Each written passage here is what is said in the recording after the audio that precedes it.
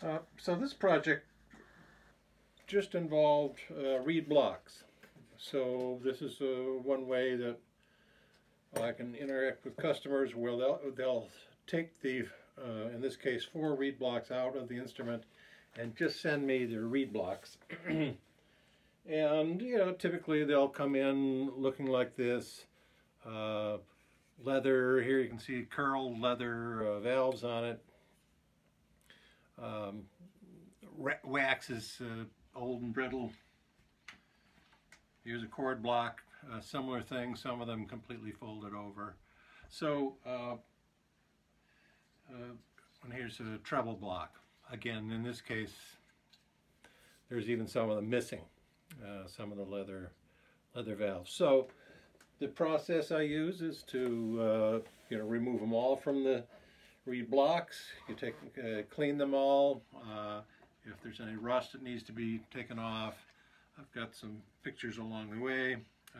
Even before I started, I know this one had the shoe of the reed block had this flat piece of wood at the bottom had started separating here, so I just had to glue and clamp that up, and now it's back rigid again and working fine. So after cleaning all the reed plates, then they're all revalved. I use the modern plastic valves on this one for a very long, trouble-free life. The small ones are 2-layer, some of the bigger ones are 3 layers of plastic to give them a leaf spring sort of feature to it.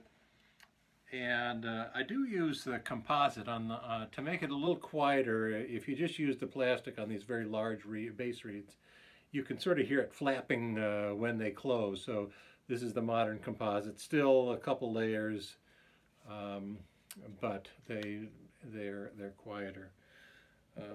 What other improvements did I do? I did, this one seemed to have the undesirable wah-wah effect on a couple of the notes. So I add a treble crossbar that goes between the 2 treble blocks when it's in the instrument.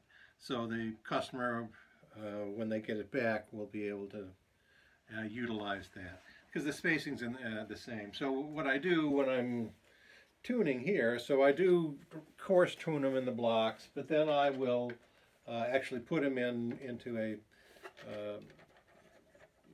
very similar half of an accordion which will match the customers, and then I can tune them on my tuning table in situ so that it'll be properly in tune when it goes back.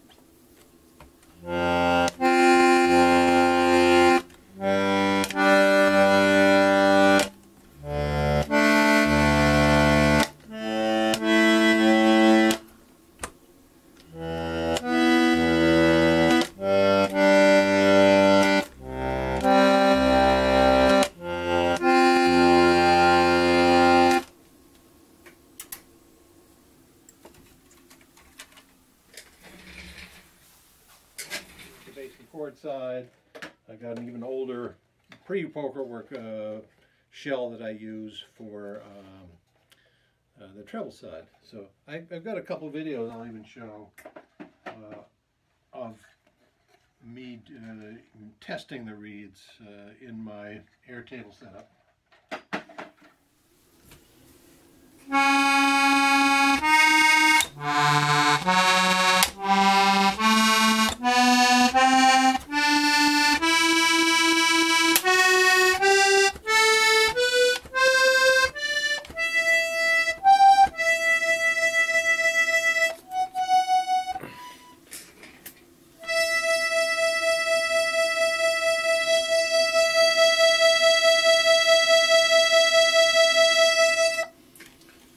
So the low reed changes pitch over time.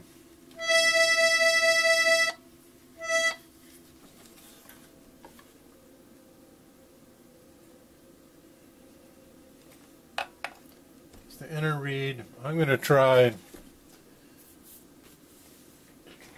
tightening the rivet.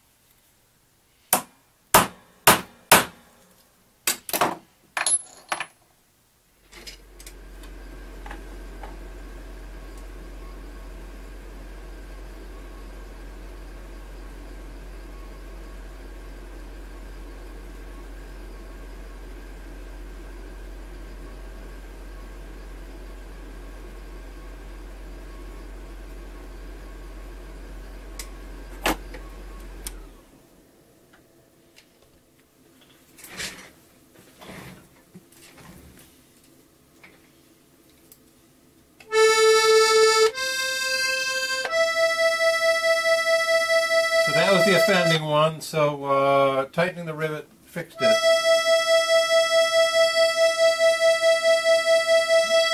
Rock solid now.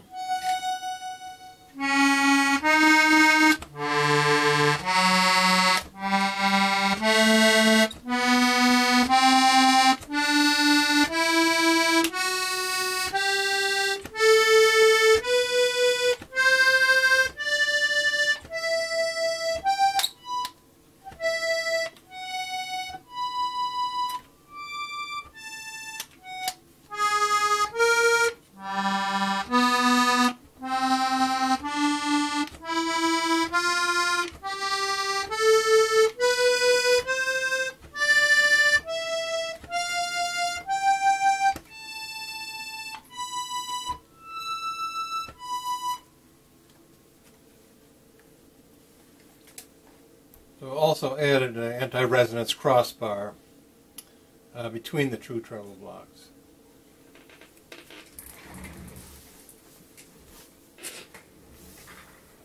This I did find, and I'll make sure I start talking after I've played the video. That one of the notes, the high treble notes, was variable. In other words, even with constant pressure, it would start with a low tremolo and go to a high tremolo, or vice versa. So the pitch was not consistent. So I determined that was the minus reed, not the plus reed. Removed it, rewaxed it.